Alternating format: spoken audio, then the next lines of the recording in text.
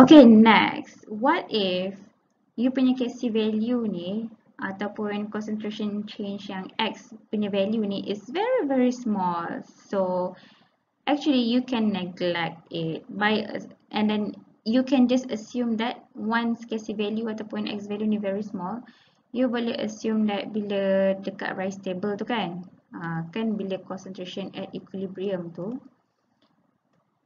you boleh terus kalau let's say dia punya concentration of initial minuskan dengan X ataupun pluskan dengan X, you boleh just assume dia is equals to concentration at initial terus. You boleh terus ignore terus totally nilai X ni, okay? Tapi however dia kena follow this 5% rule, okay? Sebab kalau let's say nilai X bahagikan dengan concentration initial tu, if you times you is 100%, if it is less than 5%, then you boleh lah buat this kind of assumption. You boleh ignore totally nilai X tu, okay? But if it is more than 5%, then it is not okay for you to assume that. You tak boleh ignore the change value tu macam tu sahaja. So you kena use quadratic formula to find the X value. Okay, so you can look at example 1. Okay, so for example, if let's say you ada COCl2 decomposes by the following reactions and dia bagi nilai Kc kat situ, I'm pretty sure dia suruh kamu cari the nilai of concentration at equilibrium for each of these species. Bermaksud dia akan jatuh to the second type of solving equilibrium problems. Okay, tapi kat sini ada dua condition initial yang diberi, which is what if kalau let's say dia mulakan dengan 5 mol of COCl2, yang kedua what if dia mulakan dengan 0.1 mol of COCl2. So untuk A, dia suruh kamu cari concentration at equilibrium. Kalau let's say you punya initial value of COCl2 ialah 5 mol. Okay. How can you find it out? Again, you need to do the rise table. R stands for reaction and ICE, initial change equilibrium concentrations, because dia bagi kamu Kc. Okay, and then dia bagi kamu nilai Kc. So sekarang ni, you work it out. Okay, dia bagi kamu mol, number of mol, dia bagi kamu nilai volume. So you need to find the initial concentration. How can you find it out? You know that the formula untuk concentration ialah number of mol bahagikan dengan volume in liter. So now you dapatlah nilai initial concentration untuk COCl2 dalam unit M. Okay, tapi you dah conclude kat sini, so tak apalah. And then CO dengan Cl2 both are reactants, so it is safe to assume dorang punya initial concentrations, both of them are 0. Okay, so how about the change value? Okay, change concentration untuk COCl2 ialah minus X, untuk both CO and Cl2 ialah plus X, because both are products, and then stoichiometric coefficient pun untuk each reactants dengan product adalah 1. Okay, so now we know that at equilibrium, the concentration of COCl2 ialah the 0.5 ni campurkan dengan X lah, which is 0.5 minus X. Okay, how about the products punya concentration at equilibrium? Each of them adalah X sahaja. So sekarang you need to find the value of X. Okay, macam mana cari value of X? Dia bagi kamu Kc. Kc ialah kat sini dibagi 8.3 times 10 to the power of -4. This is actually small tau. Kalau let's say daripada -4 dia bagi -5, itu dah considered as small. Okay, -4, 5 dah sampai ke belakang tu, that is considered as small. So once it is considered as small, actually tadi kita tengok balik, you boleh assume kan, you boleh assume nilai X tu tiada apa-apa langsung. Yang ni, bila Kc value tu terlampau kecil, it is safe to assume yang you boleh just totally ignore X ni. So at equilibrium you boleh just assume bila 0.5 minus X ni is gonna be 0.5. Macam tu sahaja.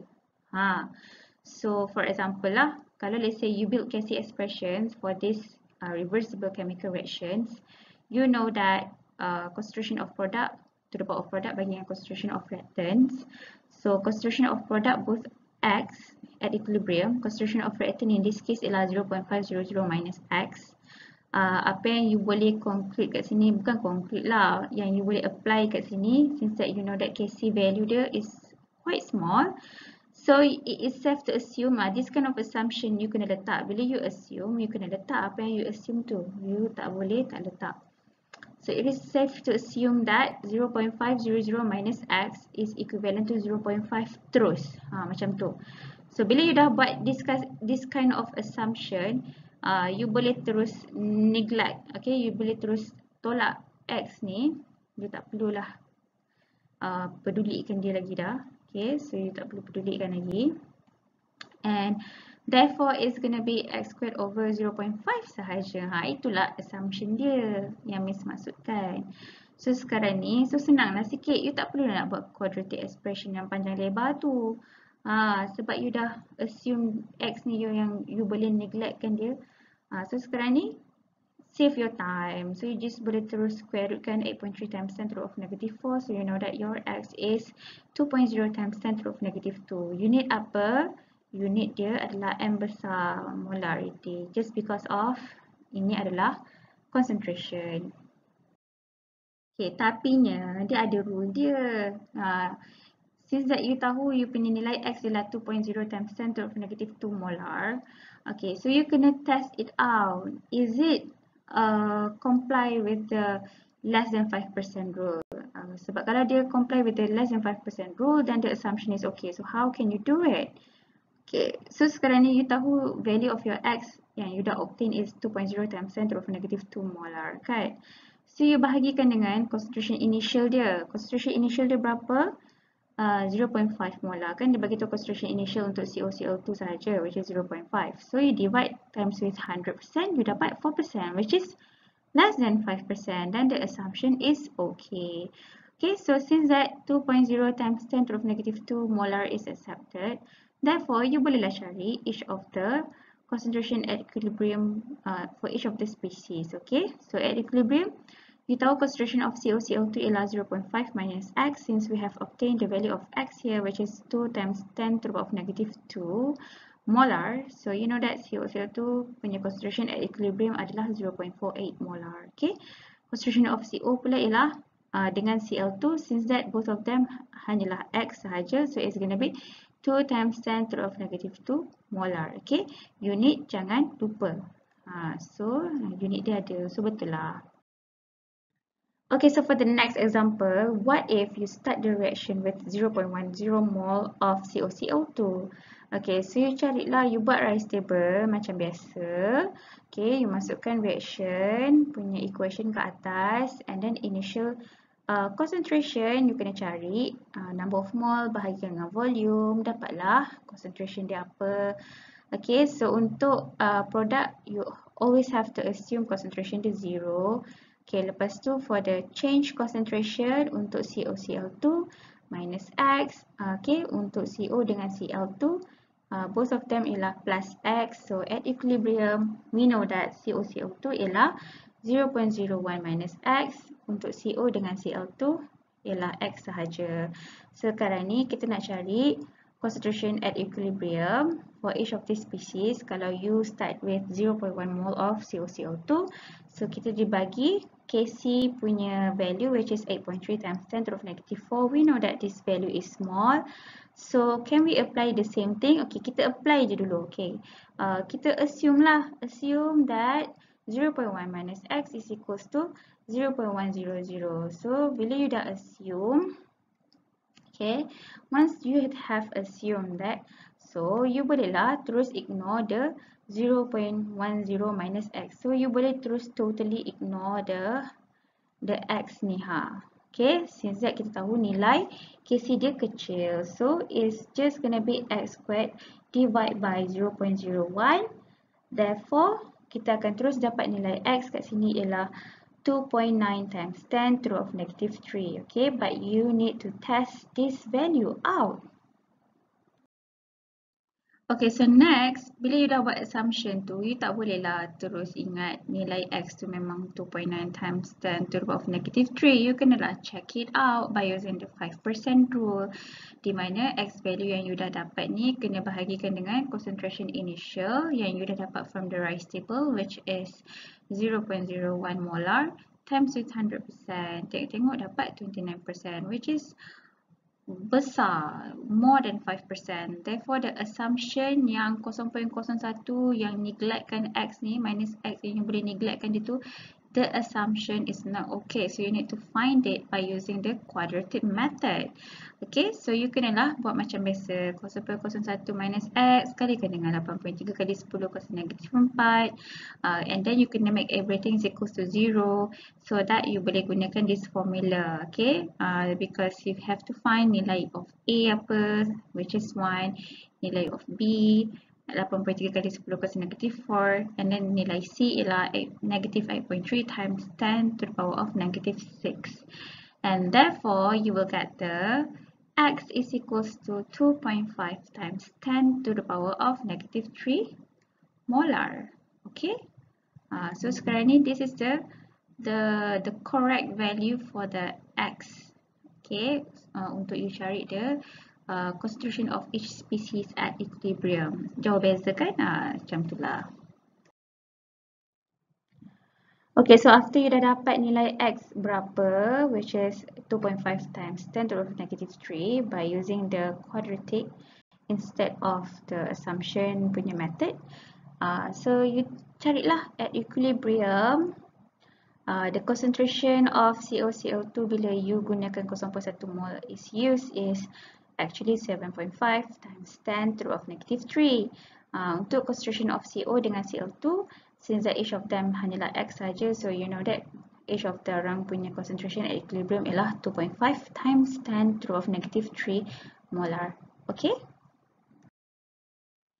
Okay, next I'm going to explain further about the degree of dissociation. So basically, dissociation reaction in a chemical reaction tu dia berlaku di mana molekul tu dia akan break down into smaller molecules, atoms or ions. Okay, so the fraction ataupun percentage of the molecules yang dah dissociate tu kita panggil the degree of dissociation lah with this symbol alpha. So kalau let's say the dissociation tu dia occurs completely, then alpha tu will be equals to 1. Kalau let's say you measure it by fraction, ataupun kalau you measure it by percentage, it will be equals to 100%. It is all depends on this formula. Okay, di mana degree of dissociation alpha is equals to change ataupun value of X. How can you find this? You can find this out by the rice table, di mana C tu kan represents change. Tak kisahlah the change of concentration ke pressure ataupun the number of mole, tapi in this case since that degree of dissociation tu dia measure pasal reaction yang molekul tu dia break down into smaller molecule, so it's gonna be the value of X of mole. Okay, divide by the initial value, and then kalau let's say benda tu nak in percentage, you kalikanlah dengan 100%. Kalau ada benda tu dia tak nak in percentage, you tak perlu kalikan dengan 100%. Okay, it depends on the question. Okay, so this is something yang not that important lah. So basically, kalau thermal dissociation ni is actually is a reversible reaction yang di mana it is brought about by the application of heat. Bila dia cool down, dia punya products akan bond again to keep the original compound. So these are the examples for the thermal dissociation as you can see. Okay, so moving on to the question yang melibatkan degree of dissociation. If you look at this question, dia bagi tahu the degree of dissociation of dinitrogen tetroxide at 250 degrees Celsius and 1 atm is 0.15. Dia suruh kamu calculate the degree of dissociation bila the temperature tu 250 degrees Celsius still the same, tapi the pressure is at 5 atm. So how can you find this out?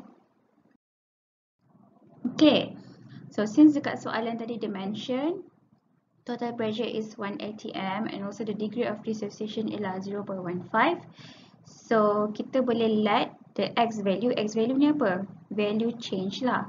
Okay, kita boleh let X ni ataupun change ni is equals to the degree of dissociation of N2O4. Okay, and we can assume the initial amount of N2O4 ialah 1 mol. Okay, kenapa kita kena buat rise table dalam number of mol kat sini?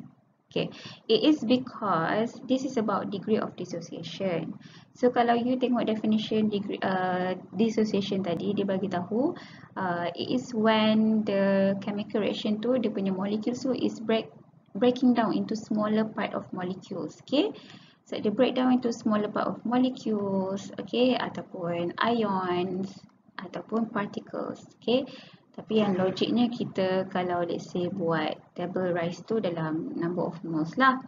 Okay, so you kena ingat ni, kalau let's say you buat KC, you buatlah rise table in terms of concentration. Okay, ataupun dia punya unit tu M. Kalau let's say you tengah dapat soalan yang ada KP, you buatlah rise table dalam bentuk partial pressure, okay, ataupun unit dia ATM. But kalau let's say degree of dissociation, then you kena buat rise table dalam number of mole. Okay, so R stands for reaction, I stands for initial number of mole.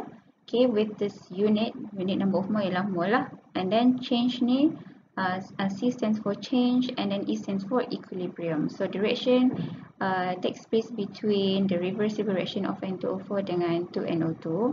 So since that we have assumed the initial amount of N2O4 ialah 1 mol, therefore kalau produk tadi Miss bagi tahu apa, kalau produk kalau you gunakan rise table untuk produk, you terus je letak dia punya initial value dia, tak kisahlah initial value dia number of mole ke, partial pressure ke, concentration ke, kalau produk initial value dia mesti 0. Okay, how about the change? Since that kita dah letak kat sini, let X value ataupun change value ni is the degree of dissociation of N2O4.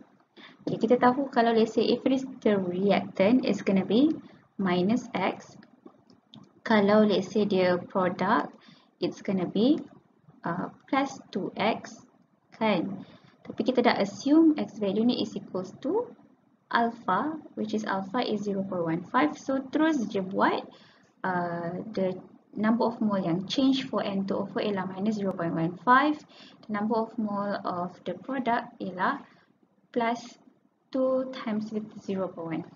So therefore the number of mole at equilibrium untuk N2O4 ialah 1 pluskan dengan change, which is pluskan dengan minus 0.15, which is you will get 0.85 mole, and then untuk NO2 dia punya number of mole at equilibrium ialah 0.3 mole. Okay, so what can you do here is you can find the total number of moles after the dissociation, which is now the total number of mole ialah 1.15 mole. Okay, after that bila you dah dapat the total number of mole, barulah you boleh cari the real partial pressure for each of them selepas dia dah dissociate. Faham ke tidak? Macam tu lah. Kalau let's say benda ni melibatkan partial pressure, you boleh guna Dalton's law of partial pressure to find the partial pressure for each of these species after they dissociate. What happen kalau soalan tu dia bagi macam concentration, tak ada masalah, you boleh buat rise table untuk number of mole. Lepas tu dah cari number of mole at equilibrium for each of the species, you boleh cari concentration after dissociation for each of the species by gunakan formula concentration kan, is equals to number of mole bagi dengan volume in liter. So sama je, kalau let's say you dapat je soalan degree of dissociation, the first thing first that you need to do ialah you buat rise table in the terms number of mole, because penting untuk you tahu the number of mole at equilibrium after the dissociation. Cumanya in this case soalan minta dalam bentuk pressure kan, so you boleh kira lah partial pressure for each of these species after the dissociation, because you have obtained the total number of mole after the dissociation. So now we can find the partial pressure of NO2, which is the number of mole of NO2 ialah 0.3 and then bahagikan dengan dia punya number of mole total, which is 1.15. Mana you dapat ni? You dapat it from here. Okay, and then kalikan dengan total pressure 1 atm, and then you will get 0.261 atm. This is the partial pressure of NO2 after the dissociation, and then the partial pressure of N2O4 pula ialah 0.85 divided by the total number of mole, which is 1.15, kalikan dengan total pressure, which is 1 atm, then you will get 0.739 atm. Sekarang barulah boleh you kira KP. Lepas you dah obtain the partial pressure of NO2 dengan N2O4 after the dissociation dah berlaku. So nak cari KP macam mana? If you look at the equation, you know that KP is equals to partial pressure of product to the power of product.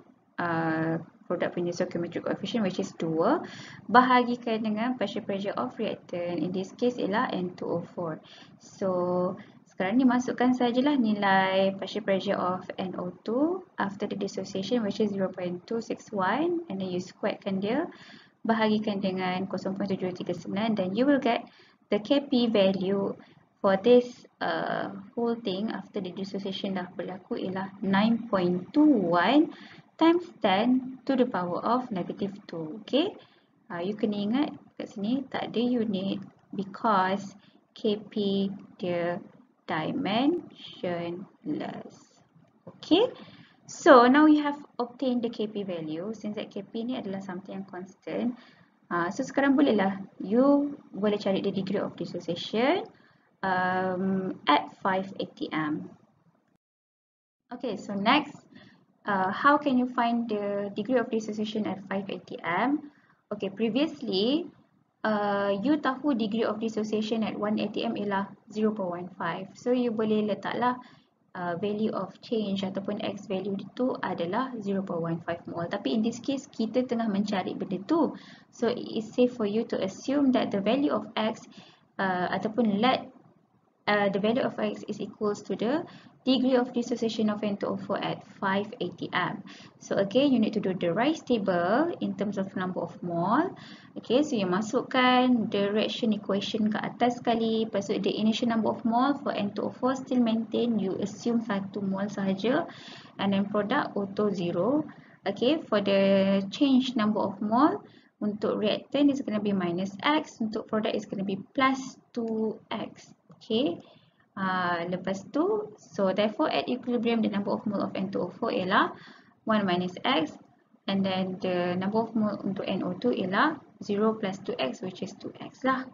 Okay, and then next what you need to do ialah according to the Dalton's law of partial pressure, nak cari partial pressure of NO2.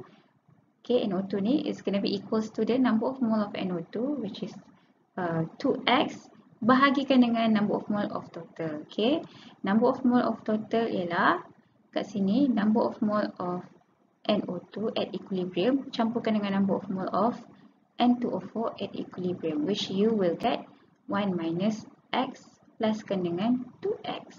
Okay, so this is the number of mole of total. Okay, and then kalikan dengan total pressure kat sini yang kita nak cari ialah 5 atm. So untuk partial pressure of N2O4 is going to be equals to the number of mole of N2O4 at equilibrium, which is 1 minus X, and then bahagikan dengan number of mole of total, which is 1 minus X plus 2X, kalikan dengan total pressure 5 atm. Okay, so kenapa kita kena cari partial pressure ni at equilibrium ni? Because kita nak, from there kita boleh relatekan dia dengan KP. Okay, because previously we have calculated KP. KP ni ialah equilibrium constant in terms of pressure, di mana partial pressure of product, in this case NO2, to the power of stoichiometric coefficient 2 bahagikan dengan partial pressure of N2O4. And you have calculated before this, the KP value ialah 9.21 times 10 to the power of negative 2. Okay, so sekarang ni you masukkan partial pressure of NO2, squarekan dia sekali. Pandailah you kira maths ni bahagikan dengan partial pressure of N2O4, And then tak perlu nak squarekan apa-apa because tak ada pun nak kena kalikan dengan kuasa berapa pun. Tapi equalskan dengan 9.21 times 10 to the negative 2 because this is the equilibrium constant in terms of pressure bila dissociation tu berlaku. Okay, so penting ni you kena, so that's why dia boleh samakan je walaupun dia hanya tukar dia punya pressure. Faham tak? Okay, so I tak tahulah, you pandai lah buat maths ni, tunggang terbalik. At the end you will get X value ni adalah 0.068. Kan dah bagi tahu kat sini, let the value of X is equals to degree of dissociation of N2O4 at 580 amp. So we have found the X value here. Okay, so what can you do when you have found the X value? You rujuk balik dekat formula degree of dissociation, di mana degree of dissociation is equals to the X value which you have obtained here, bahagikan dengan initial value. Initial value ialah 1 and then kalikan dengan 100%. Okay, therefore the degree of dissociation at 250 degrees Celsius and 580 amp ialah 0.068 bahagikan dengan 1 kalikan dengan 100%. So it's going to be 6.8%. Okay. Okay, so for this part you can test yourself out. Okay.